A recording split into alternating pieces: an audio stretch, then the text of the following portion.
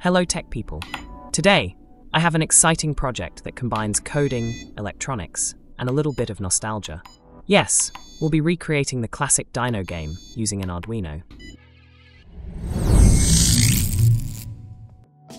For this project, we will be using an Arduino Nano,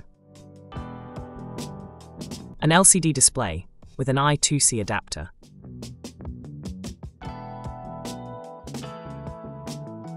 a button along with a 1000 ohm resistor, and a buzzer. Now, let's get to the fun part, wiring everything together.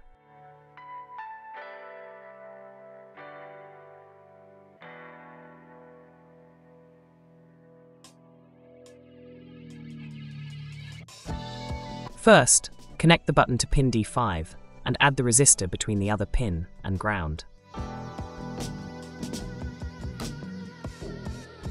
Next, connect the buzzer to pin D7 and ground. Finally, connect the LCD screen to the Arduino. The SDA pin goes to A4, and the SCL pin goes to A5. Connect the power pins accordingly. Here is the connection diagram. It is also linked in the description. Next, download the code from the link in the description. Then, open it in the Arduino IDE. Let's install the LCD display library. Open the library manager and search for liquid crystal I2C. Then install this library. Let's look at things you can customize in the code. Here, you can change the pins for the button and the buzzer if you want.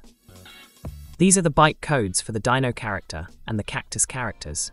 You can change these too by generating them using online tools such as this one. Next, in the scroll world function, by changing this delay, you can control the speed of the game. You can increase or decrease the speed by increasing or decreasing this delay. The rest is all game logic. Compile and upload the code onto your Nano. To start the game, press the button. Press the button to jump.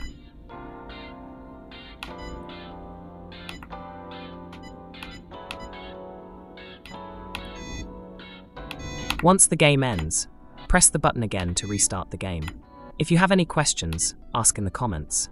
And as usual, a like and subscribe would be amazing.